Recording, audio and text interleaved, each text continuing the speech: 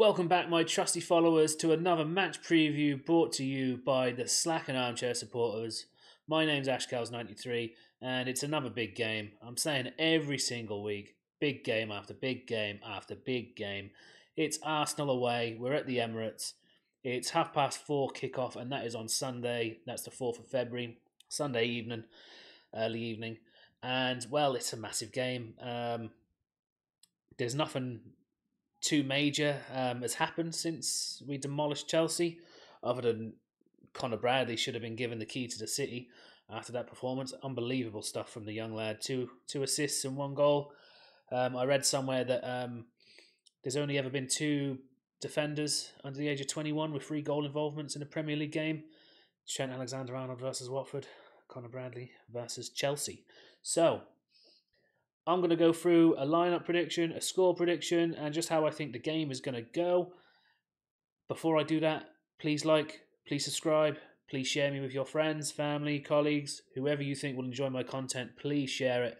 Please hit that subscribe button and please like. Now, let's get into it. So, my score prediction, I haven't really put much thought into it. I always sort of do it off the cuff when I'm here and how I feel. It's going to be a tight one, I think. I think it's not going to be like it was against Chelsea, but I think Liverpool will win. I don't know. There just seems to be a lot of momentum, a lot of belief amongst the team. I mean, we had Conor Bradley and Gomez starting at left back and right back against Chelsea, and I was thinking, oh God, especially when you got Robertson and Trent back, I thought, what's he thinking? And look at the performances they put in. So we've got quality all over the pitch. We've got serious depth, and I don't think there's going to be an issue. I think, and we've just been and beaten Arsenal at the Emirates in the FA Cup. The FA Cup. So it can be done. We know it can be done. We just need to be a bit more organised because they were all over us for like 45 minutes of football. They should have been 3 or 4 goals ahead, but they just couldn't score. They still are having issues scoring, but they're slowly getting back into the rhythm of things. Like, this will be the third time we've played them in about 6 weeks. There was one in the Premier League at Anfield. That was the 23rd of December. Then there was the one in the FA Cup there, 2-3 weeks ago, and then now at the Emirates. It's going to be like, we should have gauged Arsenal by now. We should know what we're doing. I think we'll come away with 3 points. We need to come away with 3 points if we're to stay 5 points ahead of City. In fact, we can go 8 points ahead of City until they play the following day, which would be great to put the pressure on them and be like, come and get us. We're serious about this title. Come and get us if you're serious about it. It'd be good to get in their heads and be ahead even further when they go to play Brentford on Monday. So I'm going to go with 2-1. I think it's going to be a tight game. It's going to be a tight game, yeah. But yeah, 2-1. 2-1's my score. So now I'll go for a lineup prediction. There's only one change from the game against Chelsea. Please don't kill me for it. So that's my lineup prediction. I've gone with Alisson in goal, of course, world's #1 keeper. Can't fault him. Gomez at left back, because I still think Robertson needs time. I think he will come on and do bits and pieces like he did against Chelsea. I just don't see Klopp changing too much. Why try and fix something that's not broken? The only change I have gone with is Conor Bradley at right back, because it's a difficult one to drop him. I don't know how you do, and I don't know why I did. I know, get in the comments if you think I'm an idiot for doing it. That's fine. Trent, when we played United and we played Arsenal close together, both at home, and we drew both games. Trent was influential in both of them games, and he was the only player who looked like if anything was going to happen, it was going to come from him. Especially in the United game, I think he had the best chance, and then in the Arsenal game, he actually hit the crossbar. He was the most influential on the pitch, and I think we'll need that against Arsenal. And I think also Conor Bradley, he's played 3 or 4 games in a row now. Not doubting the kid, but he's young. He's got young legs. He might get tired quite quickly. We don't know.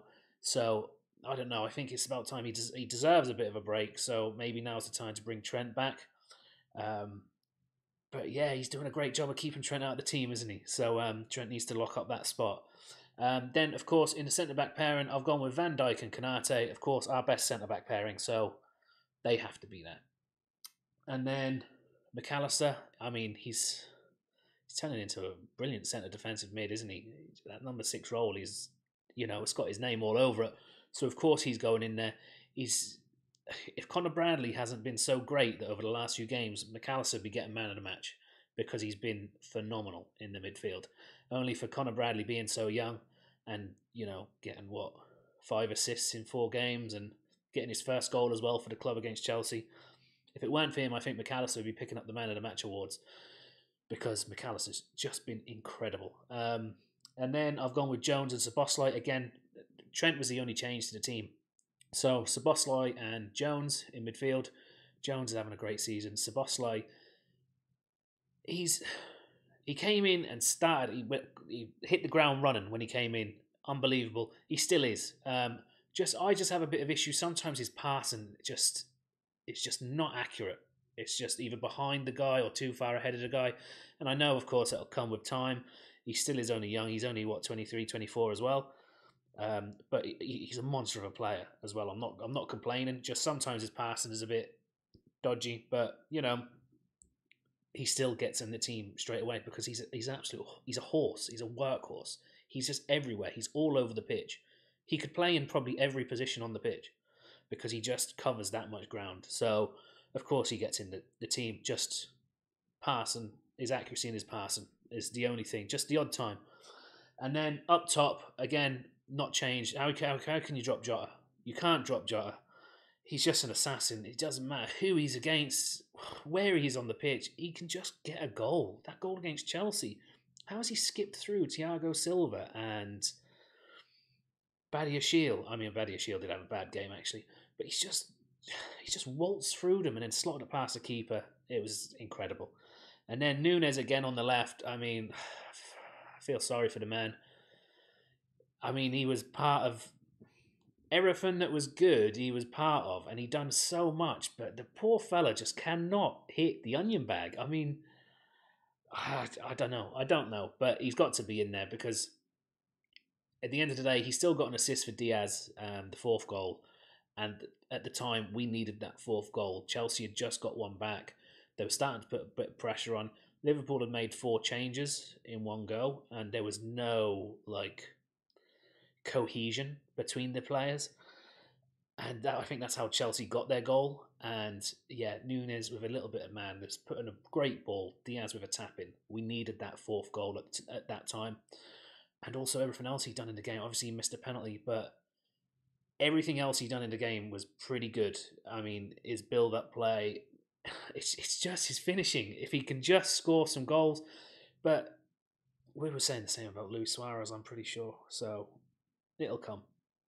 And then on the right wing, of course, I've gone with Luis Diaz because, again, same. He'd come out of nowhere and get a goal, just like he did with that Nunes cross, and he was pretty good against Chelsea, But then again, the whole team was really good against Chelsea. So that's my lineup. That's my score prediction. And that's how I think the game is going to go. I think it's going to be a tight one. I think Liverpool will get there. It's going to be difficult being away, but Liverpool will get there, I think.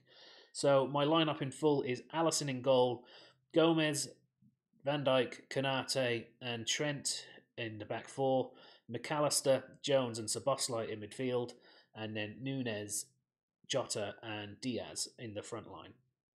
And yes, that's it. I'm going to be live for the stream. I'm going to be about 4:15 I'll be on, 15, 20 minutes before kickoff, as I normally am. I believe Big D will be on the couch beside me, so we might have a few beers and have a bit of a laugh about it. And yeah, so I look forward to seeing you all in there. Again, if you haven't already, please hit that subscribe button, and don't forget to like and share us with your friends and family.